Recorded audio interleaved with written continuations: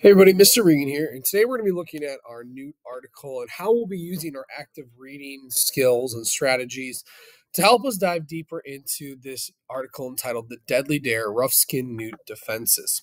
So today we will be continuing to gather evidence to answer our big focus question about how do some traits become more common over many generations while others become less common. To help us with this investigation, we're going to be reading this article that helps describe how poison helps rough-skinned newts survive and how it can become more common.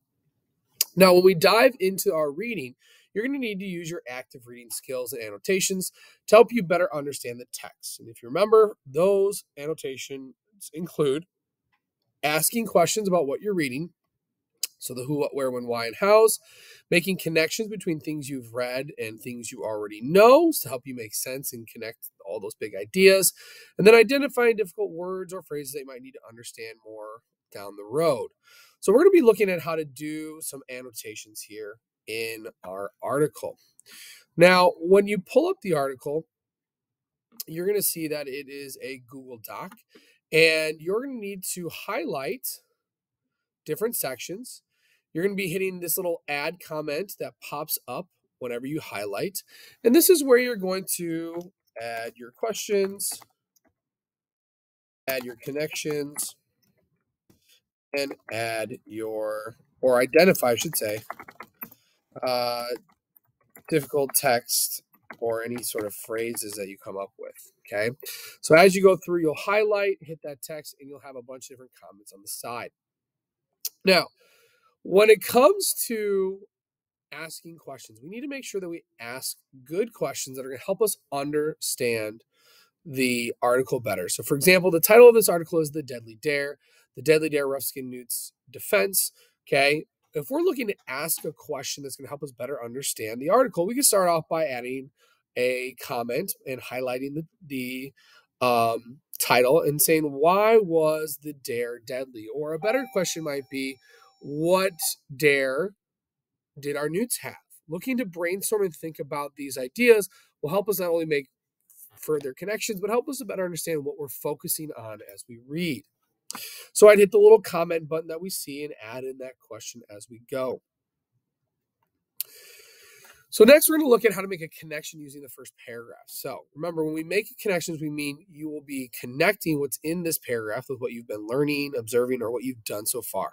So in 1979, a friend dared a 20-year-old man in Oregon to swallow a living rough-skinned newt. So right there, we've answered that question right off the bat. So hopefully we're starting to feel confident about what we're reading and looking at and what we've learned. The man didn't realize how poisonous rough-skinned newts are. The lethal, fast-acting poison, tetrodotoxin, oozed from their skin. The man swallowed the newt whole and started feeling weak a minute later. He described a numb feeling all over his body. So if we're going to take this idea, the man swallowed the newt whole and started feeling weak minutes later, we can make some connections here to what we know or what we've learned. So thinking about what happened when a human swallowed the newt makes me wonder what happened when a newt's predator swallows it. So if the human's going to swallow it, what about the predator? I want to make these connections, but it's important to make deep connections, one that will help us think about what's going on with the newts and we can connect ideas down the road. Okay. So I bet gardener snakes also die very quickly when they eat a newt. So that's a great connection between that predator that we learned about a while ago. A not so deep connection would be like, I ate a poisonous berry with the Boy Scouts one day and it made me feel sick. Though that's a great connection and a great personal connection you can add, but we want to look to go deeper with our connections, connecting what we've learned, what we've done, and what we've experienced with our unit. So another example would be in our second paragraph, and I'm going to use this one out loud to think about our connections. So this one deals with adaptive traits for australopes. So, of course, the newt the man swallowed died too. In that particular case, being poisonous didn't help that individual newt survive. So even though he ate the newt being poisonous didn't help them. If the newts had to be eaten in order to defend themselves, being poisonous doesn't sound like a very good defense. How is being poisonous, having a high level of this TTX poison, an adaptive trait for rough-skinned newts?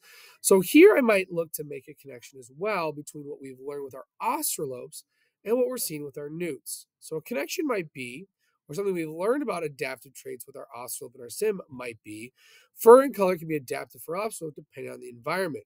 Making this connection between the environment and this adaptive trait might help me make sense of what's to come in the article. So that's how we go about highlighting and making annotations, along with looking at making those connections, asking those questions, and identifying those difficult texts. So, final thought, you may make a lot of connections when you're reading one paragraph and not a lot when you're making another. That's okay. Whether you make connection depends on whether or not you're recognizing an idea that fits with something you've learned. So, it's not just about reading, but think about what we know. And that's the key idea to active reading. So, go ahead and ask yourself, do I understand how to highlight and annotate within the article? And record notes about questions, connections, and light bulb moments when we read. If the answer is yes, put it in the green. If it's in yellow or red, make sure you reach out and